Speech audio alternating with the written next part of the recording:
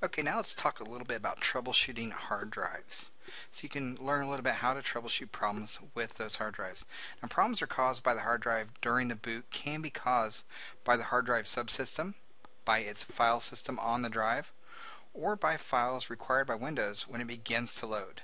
So when trying to solve a problem with the boot, you need to decide if the problem is caused by the hardware or the software. Generally speaking, hardware problems usually show up at the post or the power on self-test. Like I said, this could be due to the drive, the data cable, the electrical system, motherboard, or possibly even the SCSI host adapter. There's lots of different areas that you need to think about when you're diagnosing these hard drive issues.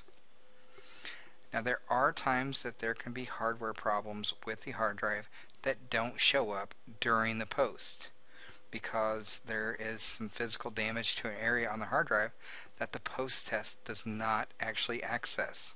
So just keep that in mind as well, that just because it gets past the post doesn't mean that there is not a physical damage to the hard drive that's causing the problem.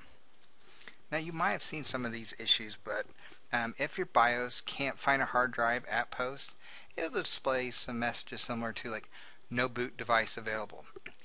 That's when you see that screen, that's usually a good idea of, oh, I should probably check the hard drive. Whether it's, first of all, making sure all your connections are made. If it's a hard disk, see if you, or try to listen, see if you can hear any of the disk spinning. It may be a bad hard disk.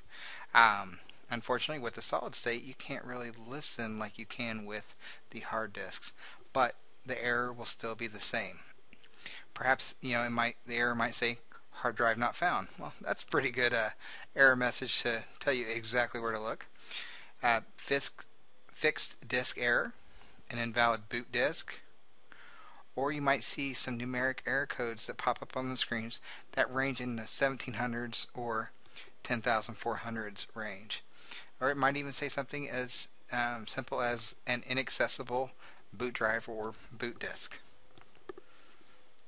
So if you suspect, based on errors or sound or whatever the case may be, that you believe it to be the hard drive, there's some things to do and check before opening the case. Check to see if BIOS displays a numeric error code, like I said, or other message during the post. Check your BIOS setup for errors in the hard drive configuration. If you have a flash drive or an external hard drive that you can use to boot from, try booting from that bootable media. Now, if it's an RAID array, use the firmware utility to check the status of each disk in the array and check for any type of errors that may be occurring. Once you've checked this, and if you need to move on, go ahead and open up the case and check some of these things, such as remove and attach all of your drive cables to your hard drive. If you're using a RAID or SATA or PATA or SCSI controller, remove and reseat it or replace it into a different slot if available. If you've got an IDE drive, go ahead and check your jumper settings to make sure they're set correctly. Take out your hard drive and check for any type of physical damage, or even if it's electrical, such as a burn mark. Inspect the drive for any type of damage that can be easily seen. As I said, you can turn the power on and check to determine if the hard drive is spinning if it's a hard disk drive. Check your cables for any type of frayed edges or pinches or any type of damage there. Once again, you can go out to the interweb here and check and see if the drive manufacturer has any type of diagnostic software you can install to test your hard drive. And as I said before, if you have one of those USB hard drive kits that you can hook up to different connections of hard drives and then plug that into a USB port on a working computer, you can sometimes test your hard drive this way, as well as try to recover any type of files that are on there if it is still salvageable. If you can move this device and install it as a second drive on a tower or even a laptop to see if it's working properly or not.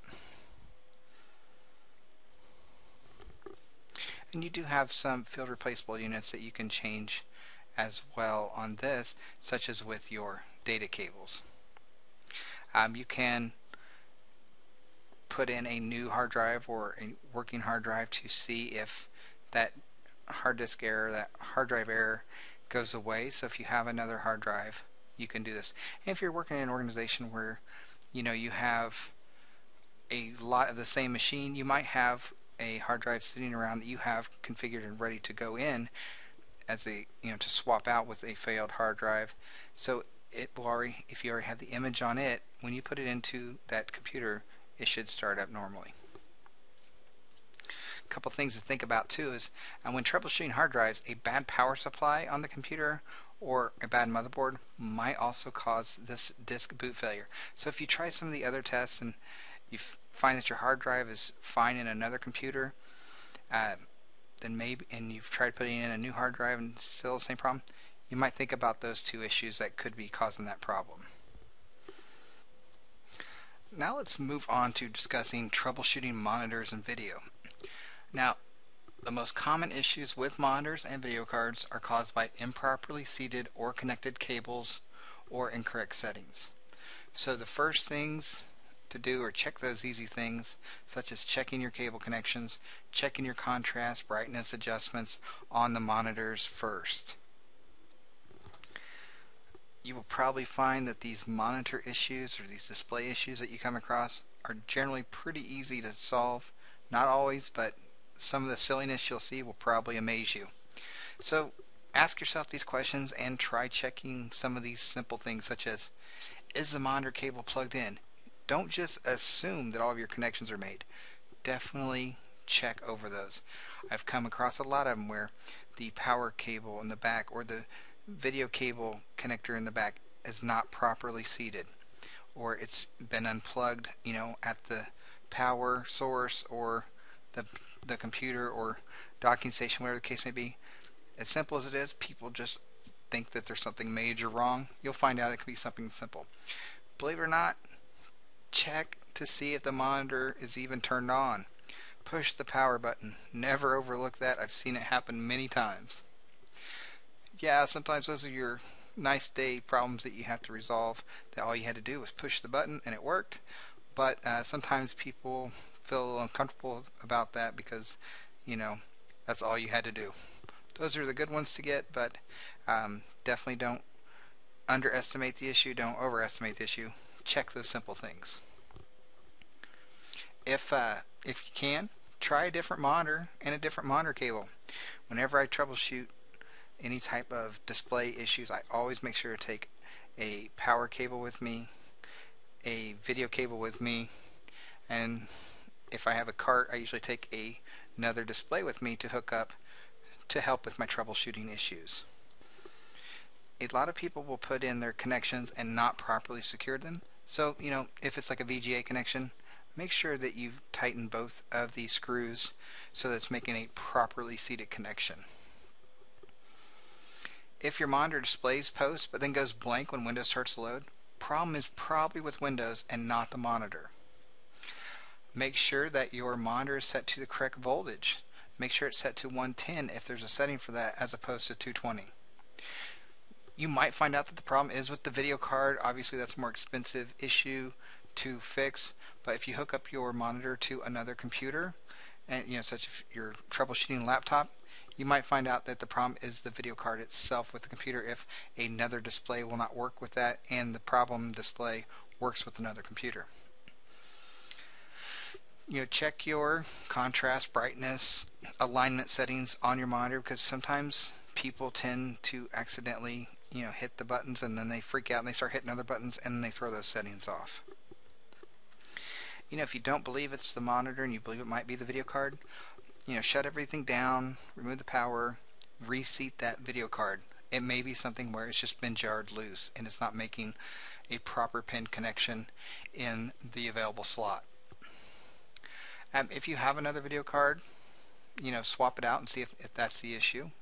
That way the issue is resolved and the customer can get back to their work or whatever they're doing with their computer. Test your RAM. Sometimes RAM will affect the display as well. if all else fails, unfortunately you may be at that point where you need to see if it's the motherboard itself, and you need to swap that out with one that's good, or take the video card out, put it in another computer where you know the motherboard's good, and that might be the issue. If you're working with a display on a laptop, one of the simplest things to test is to plug a monitor in to the display port or the video port on a laptop and see if that display is shown or not.